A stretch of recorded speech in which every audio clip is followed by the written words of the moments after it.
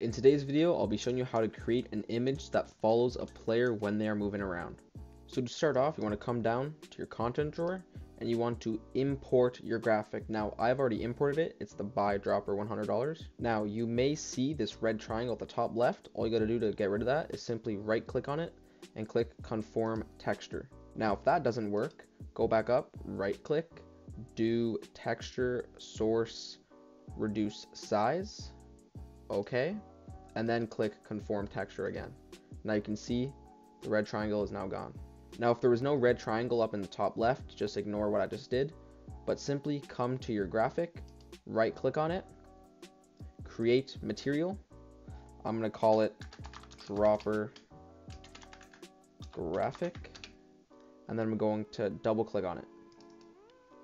So I actually want to get rid of this black background because this image is a PNG. So I'm simply going to come down to blend mode, click on it, and click translucent. Once I've done that, I'm going to come up to A and drag it over opacity. Now you can see the black background is now gone and the material is now translucent. Next, you're going to come back, click on your graphic here on the right, and look up Naya, and you're going to check all three of these boxes. Go out to the top left, click apply, and then come down the bottom right and save. Once you've done that, you can simply come up to the top right and close it.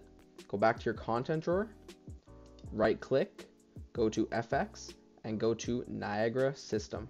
Now the system we're looking for is the single looping particle, this one right here. You're going to click on it, click create. I'm going to name it dropper FX. I'm going to double click on it to open it up. Now you can see our material is right here, but it's just this white ball. So you simply just want to click on this right here, scroll down until you find that material, which is right here. Then you're just going to find your material. Mine's at the top, put it down, and just like that, the material's in there.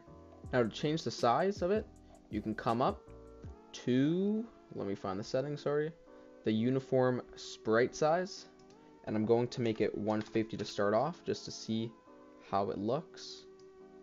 Let's go with this for now. I'm going to compile and save at the bottom right and then exit. Go down to the bottom left to your content drawer, look up VFX. It should be one of the last things to pop up, the VFX spawner. Drag it out onto your island, come down to custom visual effect override, check it, go into here and put in your dropper FX. Now you can see whenever I move my camera, the image faces the player. Now if this is too big or too small for you, remember, you can just go back to your Niagara device, go back to your content drawer, double click on whatever you named it, go here, go to the uniform sprite size right here and change it. I'm gonna just put it up to 200 for now. Make sure to compile and then save at the bottom right if needed. Now I'm gonna go in game and show you guys how it looks. Now while I'm loading into the game, come back down to your content drawer and go back to your Niagara device, click on the single looping particle, and you want to find fixed bounds right here. Now you can see the min is negative 100 and the max is 100.